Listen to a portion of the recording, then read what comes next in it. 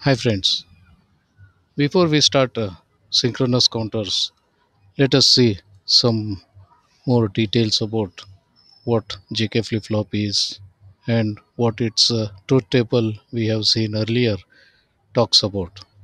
The truth table of JK flip-flop which we are familiar with is shown here.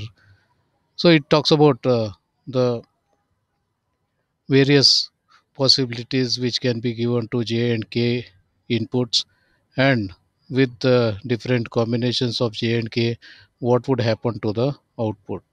So that's going to tell us how output is going to make transition from current state to the next state, and hence this table we call specifically a transition table. But this is not going to help us when we are designing the circuit, because when you are designing a counter, what we know is how the output of each flip flop changing from one state to other state. That means we know changes, but we don't know how to make that change to happen. Here, if you give some excitation, you know how changes happen, but the opposite of this is what we require. If you want a particular change, what excitation should be given? So looking at the present state and next state, then there are four possibilities: 0 to 0 transition, 0 to 1 transition, 1 to 0 transition, and 1 to 1 transition.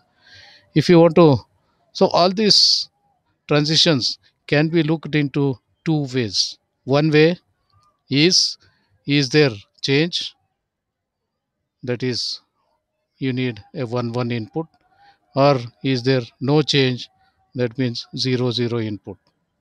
Otherwise, other way is don't worry about current state, just look at what you want in future. You want in future a 0, just reset it. In future if you want a 1, just set it. So that way there are two options for any transition: either there can be a change or no change, or you need to set or reset. And let us see all, what all are possible. If it is 0 to 0 transition, you can say that earlier it was 0, now it is 0, so which says no change. So J should be 0, K should be 0, then you will not find any change. Earlier 0, now also 0. Done. Otherwise, forget what was earlier. You want a 0 now, so reset it, put it 0 1.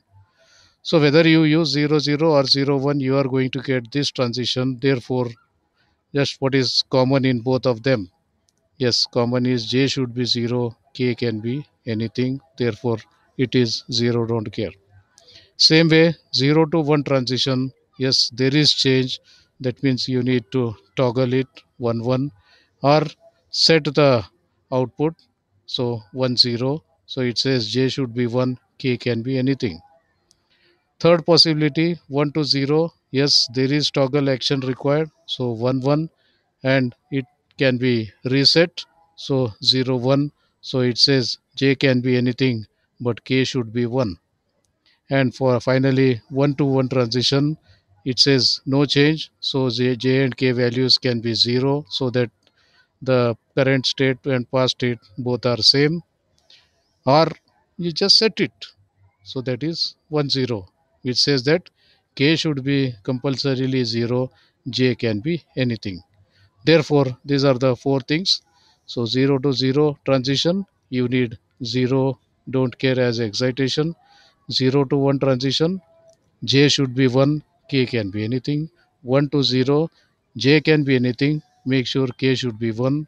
1 to 1 transition, J can be anything, but make sure K should be 0.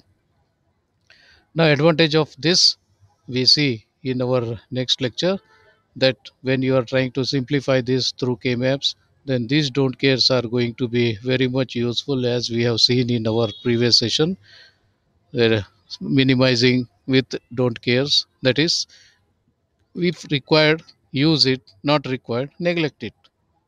If the don't care inclusion is going to help simplification, use it.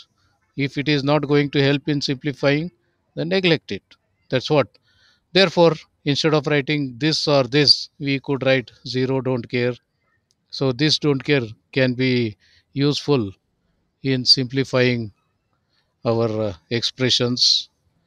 So that's what it is saying. For a given transition, what excitation should be given. So if we know this, then it will be useful in designing the circuit, because while designing a counter, we will be knowing from what state to what state it is going to change. That means we will be knowing transition, and we don't know for that transition what is required at the input side. So this is what we call excitation table. This is going to tell if JK values are known, what is going to happen with the output. This is transition table, and this will be useful while analyzing a counter, and this one will be using while designing a counter. Done.